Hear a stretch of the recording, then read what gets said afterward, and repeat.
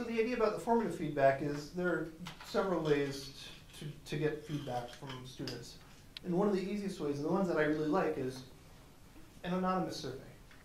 And you can set it up so that it's anonymous, or you can set it up so that they have to log in through Google, UW WISC ID, which will make them much less willing to say anything negative about it.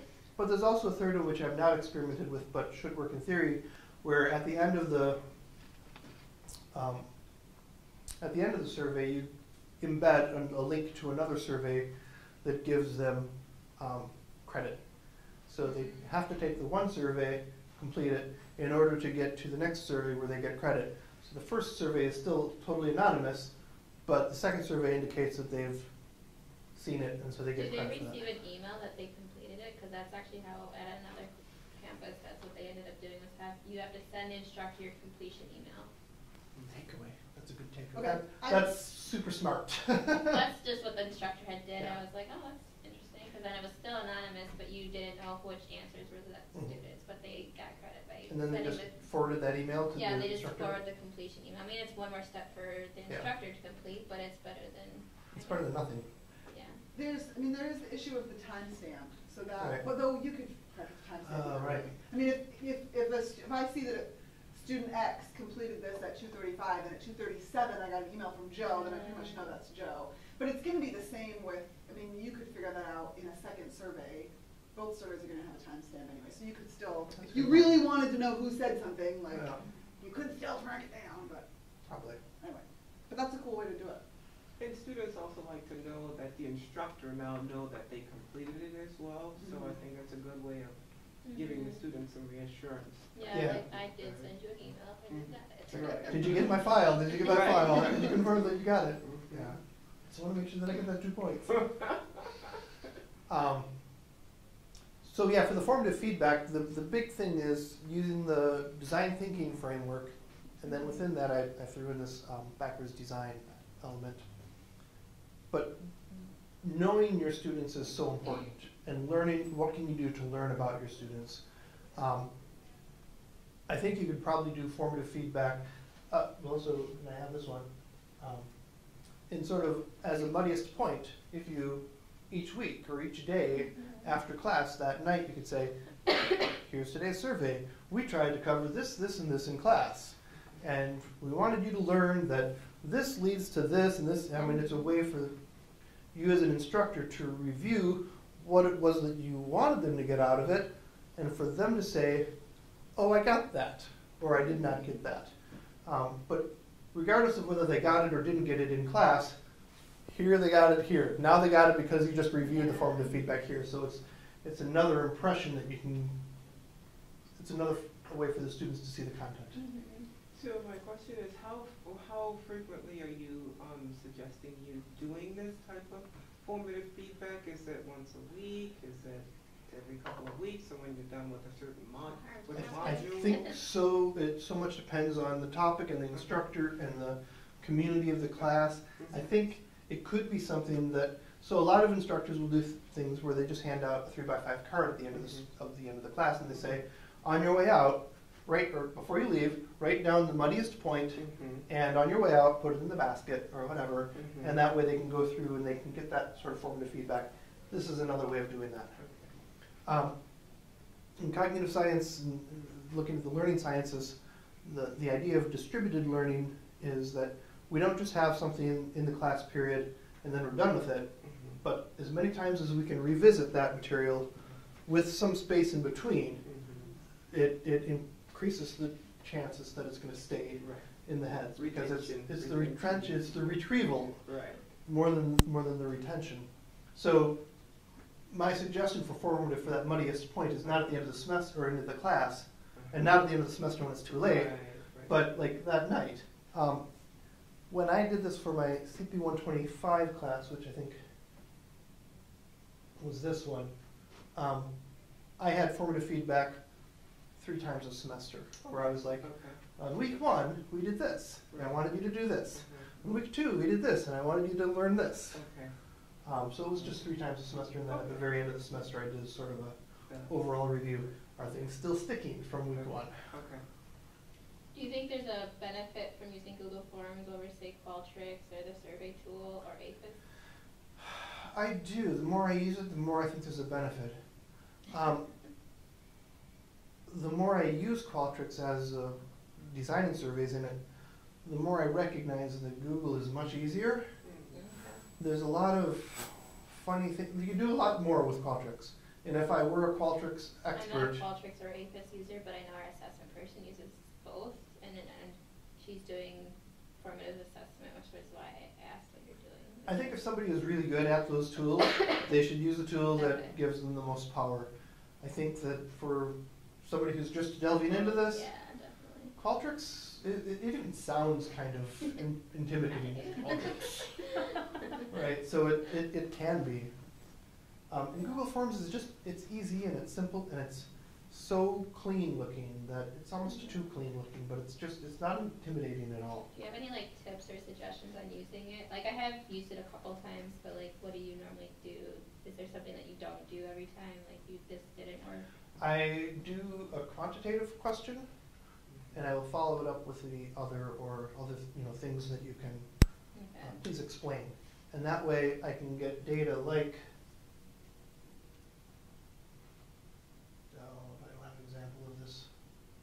Well, so I'll get data, I'll get the graphic very easy to see for me to be like, oh, generally good, right? You know, the positives over the negatives, so positive. Or more people want to learn this than this, or that kind of thing, so it's very visible for me. But then I will also, farther down, say, what was it that stuck out the most, and give them an opportunity to say, you know, I really didn't get this, and I thought it was this, or whatever. And that qualitative aspect is not as quantitatively useful. You know, it might just be an outlier, but it might also be that 7 people say, yeah, I didn't get this part, and I didn't get this part, and but it'll give me more insight than just the blue bar as to why they didn't get it. So Yeah. I almost always match a number question with a word question. Yeah, so give some explanation. And they never, they don't always fill that out. The ones who don't care might just click a button and move on because they got other stuff to do. But the ones who do care, I frame it as, hey, I'm trying this thing. Might work, might not work. I get to do this a lot because of my role as a sort of educational technology, curriculum instruction type person, where like, I'm gonna try this. I need to enlist you as sort of my lab, co-conspirators. You're gonna be the people that I'm gonna test on. So I need your help doing this. It's a psychology experiment, right? So your honest feedback is helpful. But it affects the people next year, and it'll affect what I'm doing next week as well. And so if I can enlist them as participants rather than as something that's I don't care about, I get greater responses. I find that using that approach is very helpful because students then feel like, I want to help the next class. I want to help the incoming students because there are things that I didn't like and I don't want, so they really get into it with the goal of helping in that sense. So I like that, using that approach. So they feel like there's some altruism here. I'm helping them. And you're in the right discipline for that as well, so I don't know how it works. I don't know if that would work in business, right? Maybe. So that's the and we did a session on formative feedback 2 weeks ago using Google Forms. So that's online. The video for that I think is on there. Okay. If that's worth interested in looking at that. I was also going to ask about the YouTube. Oh yeah. I really like this, and I kind of want to use this. Actually, I do want to use this in my online communities of practice that I support. Man, for an online course, that would be so powerful. Yeah, and I was also going to ask, is there a reason to not use Kaltura or YouTube, or you just chose YouTube out of random? I chose YouTube because everybody knows YouTube, and I don't have to teach them Kaltura. That's true.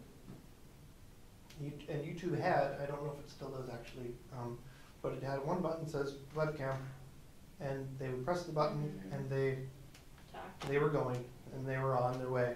Now, when I gave this assignment, they didn't all choose that. This guy went into iMovie and did the whole too. credits and titles and theme song and all that sort of stuff. But then there are other people who just did, you know, the one that I did was, because I try to do all the assignments to show them that it's doable. I'm not asking you to do something that's impossible. And the one that I did, this is actually the making of. So I did it, but then as I did it, I had my phone over here beforehand, you know, sort of enveloping it. And so I said, okay, so here's how I'm going to do this. And the phone, you know, caught the screen. I was like pressing this button and adjusting the light so I don't get the double chin and all this sort of stuff. And okay, ready? Here I go. And then I did it right here. And so that video was 5 minutes, and this one was 2 minutes or 3 minutes. Can you share just a little bit about what the assignment was for this community building? Yeah, it was to make I've had several versions of it, but the first time it was a 3-minute video introducing yourself. Mm-hmm. So, what do you want the rest of your classmates to know about you? Okay. And I just found that by doing it in their room, they were more comfortable because it wasn't I'm in front of 300 strangers or however many, in my case, 20 strangers. Mm-hmm. They can think about what they have to say instead of just being on the spot. Right. And if they say something that I'm like, oh, I shouldn't have told them about my dead cat or whatever, yeah, they can edit, start over again, and redo that. And it's super easy because it's like delete, start over again. Okay. They can put together a script and they can read from the script with the Google back right, you know, underneath the camera, so they can get comfortable with it. Some of them did that, and some of them did not do that. But it was really a good way to for other people to see them in their surroundings. So like you can pick up the context, you can pick up a person's personality if you see them in the way that they decorate their room. Right. But then it's also, and it was more comfortable for them, and it was just this. You relate to them better then, as you see them talking and the actual person instead of just their text. You read their text and you read it to yourself your way. Yeah. And it was there's a big strength in that collective embarrassment aspect of it. There really was, because they all had to do it, and so you know they all messed up. I messed up, and I messed up on I modeled messing up, so Right. that they would feel comfortable messing up as well. Because otherwise I'd never mess up. You are perfect. But I had to do it for them. So it was a way to sort of be very informal and very real, and comfortable with each other, and then they would see each other that way. And you'd always learn something about, like, about that cat that you talked about in your video. Like, that's cool. I got a cat too. That might be right there. Right. Right. Doing the recording. Right. Well, here's a question I have for you, and please redirect me if I'm taking up too much time on this. So in School of Nursing, this morning we were talking about an orientation for our incoming group of students, 152 students.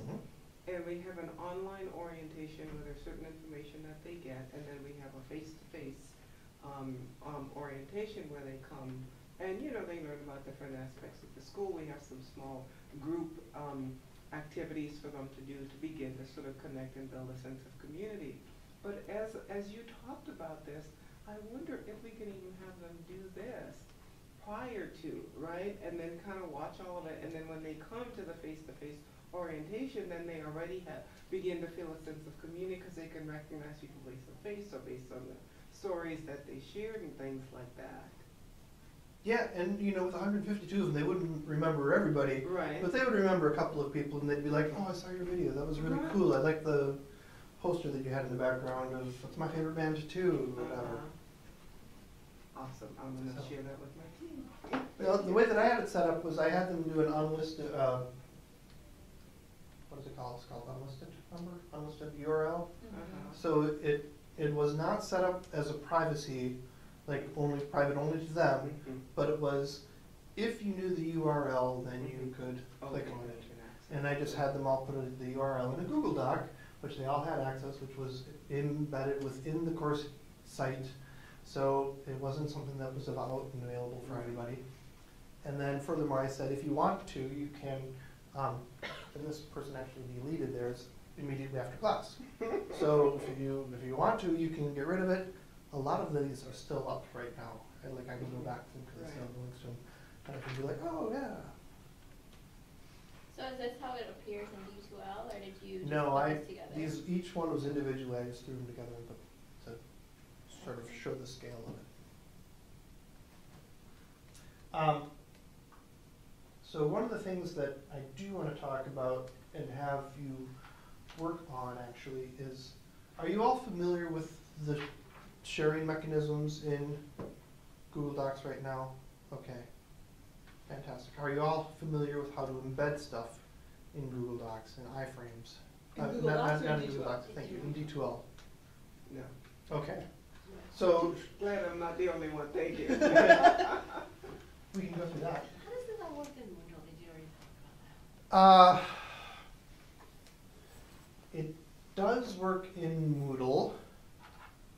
I did not talk about that. I was going to teach my class last fall in Moodle because it was an engineering class and they used Moodle over there. And it was very unintuitive to do it in Moodle, but I figured out how to do it. But it's doable. It is doable, it's just not as simple. And I don't remember exactly how to, but we can figure it out. So, but the good news is that it is possible. And in Canvas, it's also actually not as easy as I think it should be, but, and in some ways it's actually easier, but there's a strange thing in the differences between, let me put this up, embedding the documents and linking to the documents. So here I have, it says embed Google Slides, but it's actually not embedding Google Slides. You're just creating a link. For Google Slides, you just have to find the link, and then you insert the link, and it's embedded. For Google Docs, you actually have to create that iframe, unless they've changed it. I thought we added them the same way. I thought you still had to do create a link, new, create a link. Isn't it like this?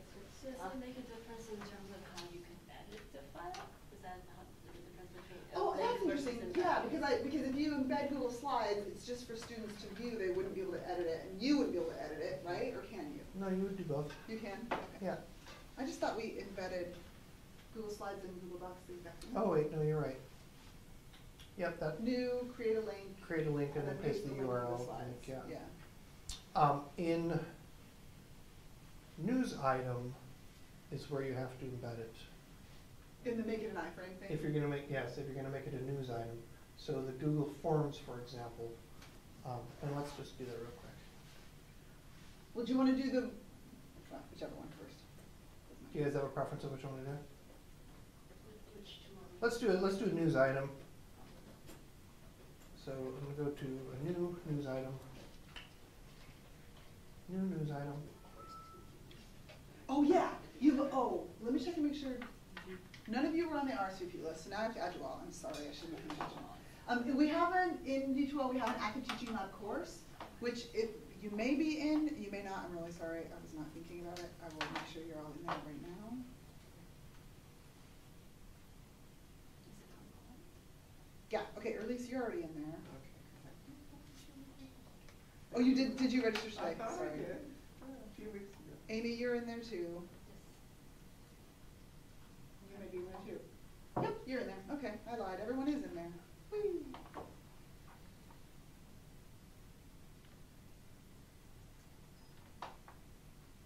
So creating a news item. It So you- might be not as easy as this. You're right. So you said it's a D2L course? Yeah. It's called Active It's called Teaching Active Lab. Teaching Lab, and it's an ongoing one. Well, Or it if I should just be type listed under active ongoing. and it's not coming up Oh as an no. option. Oh no. I wonder if we added you under the wrong email address. We had an issue with this last week. Very possible. Okay, so Amy, I have you as aholivas@dcs.edu. Is that correct? Oh, it's at Amy.Holevas@wist.edu. Okay, I apologize. I said Holivas instead of Holivas. Okay, I'm gonna add you again. Everyone says it wrong. So Oh yeah, to look at the Google form. So, or Lisa doesn't have permission to your Google form, John. So that's one of the things that we were just talking about. We Okay. have to make sure you give everybody permission to everything, so. Alright. To which Google form? The one that shows up right at the top. Today's formative Formative feedback. Ah. Okay. I thought I was in this course. I feel like I've been in it, but maybe.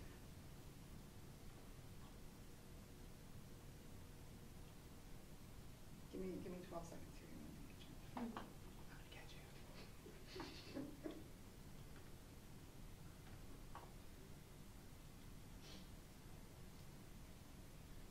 And I'm also thinking about using this formative feedback to assess what the online communities of practice are supporting or liking, disliking, what they want different, and that way it's a little informal and not so qualtrics based. Like, this is serious, I just need your feedback so that I know what to do different, so. So it's not so intimidating? Yeah, that way it's like in the course, it's not like from the program, it's from me. Like, just help me fix it. Because we have an issue right now with like online engagement, like everyone's going to the site and they're using the files on there, but they're not discussing anything in the site, so. Do you have discussion questions for them in the forum to discuss? Not really, because I'm not an environmental conservation expert, so I'd have to get the program to write those, but we wanted the students just to discuss, but I don't know, that's a whole other Yeah, I've just discussion. found that when you don't do it in a formal way by putting questions for them, they don't necessarily take the initiative to kind of do that discussion on their own. Very true. Yeah. Okay, Amy, I tried adding you again and it didn't work. And it may be because your name is already in the course, and so it can't find you as an external course person. Am I in So- there as an instructor? You should be in there as a student. Maybe that's my problem. Are you logged in right now as an instructor? Well, I have to switch my role. Oh. Here it is, That'll actually probably do teaching it. You lab. got it, okay, great. So in my case, John's working on commissioning for me, right? He's got me in Right. somewhere. Found Are you it. just gonna make it open to everyone? Well, so Everyone with the link? I think hit refresh and try it again. Oh, there it So is now. this little button right here is gonna be refreshed, let's see if that works. Yeah, There it you looks go. like all it's right, She got I'm it. in. Yep, All right. right, thank you. Mhm. The funny thing was I actually lost that form. I did not remember. I must have created it with a different account. Oh, So really? so I just replaced I it. created that form yesterday. You created the That's form why. yesterday? That's why. It's not my form. See, I never mess up. Of course not. Who would ever think that? Okay, so what were you were gonna show us? You were gonna show us how to. So I was going to show you the news item, and if I click on a new item, this is where you actually have to do an iframe, which Okay, is the you most- already lost me. How do you get to that new news item spot? Thank you. Can we not add new item if we're not instructors? 'Cause I don't Oh. know. You can only add a news item if you are an instructor of the course. Shall I change everyone to instructors? Sure. I will change everyone to instructors. Please hold. And John can show you in really slow motion how to do it, and by the time he shows you, I will have changed you all to instructors. Action for news. Go to the new news item. Yeah, it's very user friendly, very much. Okay, I just made you an instructor. Now I gotta find Amy. John's a news item. Okay, hold on, let me get Amy and Elise in there as instructors really quick here. Sorry, it'll take me like 6 more clicks, No so worries. give me a sec here. Okay, Amy, you should be an instructor now. So you embed in the content? We're going to embed this next one, yes. So this is actually not on this, but it is on Okay, our you should be formative instructor. feedback Okay. It is handout. on there. It is on this? Mhm. How to do an iframe? I think so. Yeah, Yes. it is. It's the I medium. think I did that Embed yesterday. as news item in a Google form for formative feedback of today's class. Oh, We're that's so why you good. did this. Yeah, that's why I made that form. Good job, Amy. Nice job, Amy. Okay, everybody should be instructors now. Yep, I'm So in. go ahead and tell us how to do that again, John. All right, I got it. you can follow along right Does everybody have? Okay. Do you want me to create my own? Cause I'm already in. Do Do it. Do we Yeah, do good. Headline, what Google should be the and create a headline? blog first? Oh. Yes, you could do that. It's Awesome actually bagels in to the lab today. embed any document as a news item, so it's not just a form. It could be, so what I am going to do is I'm just gonna take the activity sheet, which I have open. Just the But it could be any Google Doc. Okay. As long as you have the appropriate permissions shared, then your students will be able to see it. Right. Sharing a private Google Doc doesn't do anybody any good. Right. So when you're in the Google Doc, you wanna go to sharing and change that first? So when you're in the Google Doc, yes. Let me drop this down. Can you change sharing, as the instructor who owns the Google Doc, can you change the sharing from within the iframe? Yeah, I believe so. Okay, cool. But smaller. So right now it's set up so that anyone with a link can view. You can also set it so that the Google people at UW-Madison Google Apps can view. I like to not do that because some people do not use their wisc.edu Google account, and then they always send me emails saying, please communicate at me. Right, it's not working. So I figured that because it's in the learning management system, that it's already past one level of security, and it's okay that anybody then who has that can see it. But if you send it to anyone with a link view, can they comment? So, good, yes. So anyone with a link can view.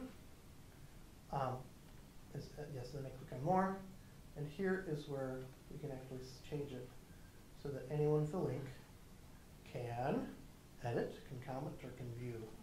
So it's a two-step sort of process. And it can get even more complicated than that because we hit OK here, and then we click on Advanced, and now we can say, all right, I want to add individual people specifically, like Ian or and I don't have your Whisk account, Yeah. but and then I can set that up so that you can do these things. I can also change change it so that it expires, so that at the end of the class, if you have some TAs and you want them to no longer have access at the end of the semester, you can go in and remember to change that at the end of the semester, or you can just say it expires May 30th, which is kind of a fun way of doing that. I just created one. Can you see my news?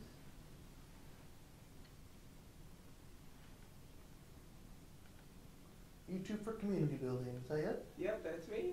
All right. So that's a news item. Nice job. YouTube for community building. Now, I'd like you to also Uh-huh. embed Uh-huh. a Google Doc now. Ooh, I don't know if I know how to do that. Well, we have instructions here. Embed a Google Doc. The very Okay. first That's one. why It I even like says note easy the at the dates, top. Okay. locations, So or the then times and when I locations go for the to- Okay, so flip it over. Flip over your sheet. You're wrong, Okay. thank you. So in case under people actually come here and look under at it. materials, Uh-huh. that's what you're Yep, gonna do. that's I just what noticed I'm it doing. right now. We make them these very Hardly step ever by even step. use this Okay. course, just as a demo thing, Under so that was from materials, last year. go to Yeah, content. figured. Okay, But got thank you. it. You can tell I'm You getting did excited. it! Yeah. So I got the And content. actually, I'm gonna stick you in this, just so, Oh, because we were in the okay. wrong module. Okay. So for the video and takeaways Oh, that's what everybody's pages, just are you worded in just this one. embedding Embedding a Google a Doc. web page? Yeah. You know, like if you go into content, then there's like the video and takeaways. And these all three kind of You're start just out the doing same way. like this is So just materials, a content. web video, page in a video. frame. That is You just a post web it page in an to a iframe, doc, yep. to a folder, to a Okay. slideshow. And This is just a link, to right? embed it, what do you It's guys not usually do? embedded. Just curious. Well, this Yes, is a um, link that it's going to embed it, so You try can to actually see what happens. We backwards just gave you a design link this so one, if you so want that- to use close it, that out, if you didn't have a and Google scroll Doc, to the it's top, fine. So if I do it you here, have is an it the same instructor thing? view, It's so just you the should other be side? able to. This is a news item. Just click on that, Yeah. click on edit. And that's different from course And content, then- because course content is embedded in a, or not embedded, it's the wrong word. Course content is in a module. Right, so in a module, or so as a So content newsletters, module, But try that. all you have to do is You wanna just add a leave that link, in for now? create link. Sure, if you want to. So that's the super easy stuff, that's I, this, and Yeah, this. pick any of these that you want to do. If you want to do this one, do that one, it's totally fine. oh, And it used to be that you had to Any create type your of own font. iframe and Alright. set up Any the type width of and the rule. height of it and all that sort of Yeah. stuff. Sure, yes. they've made that So easier. that's what step 2 is. So the only place you have to create an iframe for You can now create a little is in the form news question, item and that's fine. for some reason. Practice. Start off actually release by adding content at the top of the page. Add a Google Doc as a content page. Right, That's what so we're doing that's right where I now. am. So All right. but I think this is an issue with my iPad. It won't let me type anything in there. Well, you're not trying to type it, you want to, oh, wait, what? Yeah, it's kind of No, frozen. yep, it's being done. Well, let's We have a problem.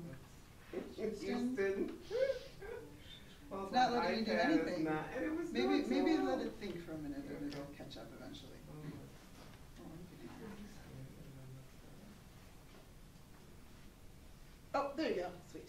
Alright, so I was gonna put the title YouTube link, right? And then in here I wanna put a link as to how they can get to. Sure, so yeah, so YouTube? these instructions, yeah, you can put any kind of a link in there. Mhm. So these instructions are directing you to link to another Google Doc. Oh, that you But guys you don't have here. to, Okay, yeah, no, so no, we no, want that's you to cool. practice embedding. So it. I'm gonna Yeah. just put paste URL. So what title should I give this? Just be creative. Lisa's practice embedding. That's super creative, right? Yeah. So you can, when you create a question, the form you can make it required? Yes, in Google Forms you can. I kept I'll dragging just it or put would not drag? releases embedment. How about that? Embedment. I love it. Question. How do I add a question? All right, so the owner and edit rights lets you as the owner access it, right? It should be John. But check this out, build sharing privileges, I think I went through this. Yeah. Mhm. Then your students aren't gonna be able to see it, so you gotta set it to that. And you set it through the advanced, right? And you get to the click on this, and I like to do the ending with the link Or can, you don't have to go through advanced, you can just click on the other thing. and then click on more, and anyone can view, comment, or edit. Yeah. But then get to this point. If it's set up so that regarding John can only view, and I'm not logged in as John Martin at Wisc.edu who has edit rights, Right. then this is all I can see. It's a very short list of options here. This is what I found out today. If you have it set up so that anyone can comment, this is kind of an amazing thing for me. It used to be that all you had up here was insert comment was the only thing that showed up, and they changed it. So now you see everything here, and I was freaking out earlier going, wait a second, how come it's letting me make all these edited things? When you were logged in as regarding John? When I was logged in as regarding John. And I took those, I explicitly unshared regarding John to try it out. So what it does is it lets me only make suggestions. So I see everything, I can make all of these suggestions, but they don't actually affect anything. As the administrator or the editor, the owner, John Martin at Wisc, I will be able to see that regarding John made these suggestions, but it doesn't mess anything up. If you logged in and you saw it, you would not see any of the suggestions that regarding John made. So regarding John can still also add comments, but the comments can only be seen by regarding John, or can be seen by everyone? I think that the comments Are can only suggestions be- different than comments? Yes. Yes. So this is another thing they added in the A while last 6 months ago, a couple of months ago, yeah. Really? Cool. This option between you can only view it, you can make edits, or you can make suggestions. And if you make suggestions, it's like tracking in Microsoft Word, where it says, I don't want to use robust anymore, I want to use powerful sharing system as its strongest, biggest, you can change these words around. And it makes it look ugly, but I can totally see the use of this. If I wanted input from multiple people on something, I could set up commenting rights, and you could all give me comments, but I would see that, oh, this is definitely a problem here, this word, because all of you said it instead of one person said it and the other person said, oh, you caught that already, I don't have to. Like it might, that way there's kind of a voting, like if all three of you said that this was a problem, Independently without, because we can't see each other's comments. exactly, then I'd be like, this is definitely a problem. If you Yen said it, and you were like, you Yen said it, so I don't have to, I might be like, Yen doesn't count, I don't have to listen to her. So it's good that, I think that Oh can my be. gosh, this is So so this is granular. great if students are working on a project as a group, that they can work on it that way. Well. Google collaborative tools are fantastic as a group. Mhm.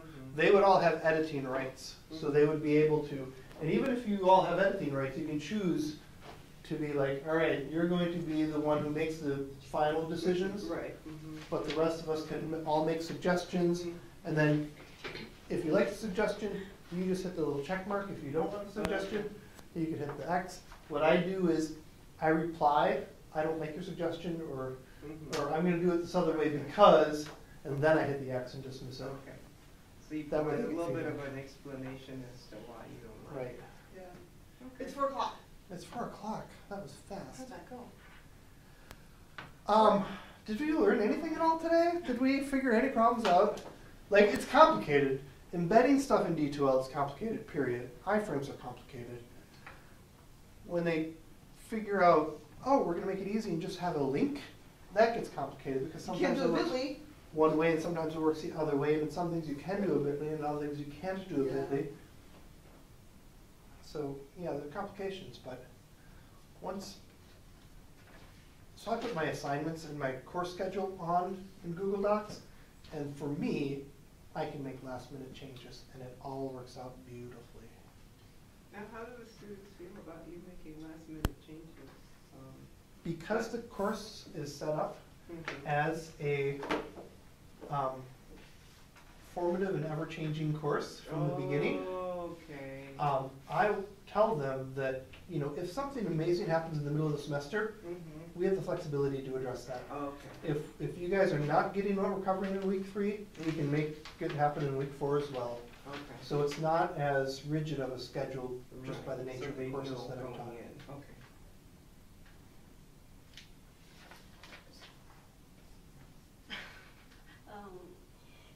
So if you have the syllabus the way you have it set up here, Mhm. and you go and make a change, would the students all know that you made a change automatically? Would they be notified automatically? They would probably not be notified automatically. So some students already view the syllabus and some major change was done to the syllabus. You had to make an announcement to draw their attention to the correction. You probably said this already. What's your experience doing that with the syllabus? Do you let them comment? I do let them comment, although they often do not. I've had, Do you find it helpful to let them comment? yeah, I've had 3 people comment, and the comments that generally the people won't comment because if I don't comment, then they don't have to deal with it. Right. But if they do comment, then they're the ones that are most interested, and they're the ones that also are, well, it gives me a chance it's a chance for me to talk to the students, Mhm. basically. And any interaction that I can have with students helps us build that relationship. Do they take advantage of that and use that as a way to ask you questions about the syllabus? I've only had like 3 comments, and they were all really good comments, like that I had like the date wrong or something like that. So it was, mistakes that I might not have caught, and they were able to fix it. There was one where they talked about, I often give very vague assignments because I want them to sort of upsell it to themselves and make it harder than it is. And so there was one where they were like, so what are the requirements here? Like, it was a question about minimum requirements, and I was like, I had to respond, well, what do you think is appropriate? And so it was up to them. I put it back on them.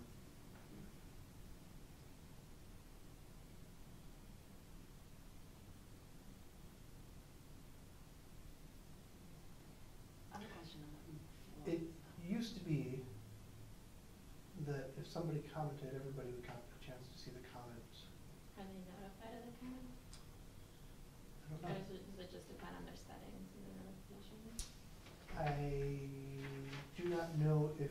as I imagine that if you are a commenter and it's not an anonymous comment, if you have a logged in comment and somebody responds to your comment, that I get that, but I'm always able to edit, I think. So I don't know if I have any experience where I only have comment privileges. Your other question is about About forms. forms, because I'm looking at the data. Mm-hmm. So my motivation to use this would be so I don't have to create Oh. reports for individual instructors. Yeah. Did you see it? Did you see the summary of reports? Yes. So I could look it in here, right? Mhm. And then I can also export it to Excel. Yep. Do it. Or Do it. Yes, we've lots. click on So- that one. You have This four one? responses. Yeah. So you open it up in Sheets, I Okay, have great. one, right. and then under Form, I believe there's an option called View Summary. Show summary of responses. Oh. And this is cool because Oh. this gives you, depending on your question, it'll be like a pie chart or a graph bar chart.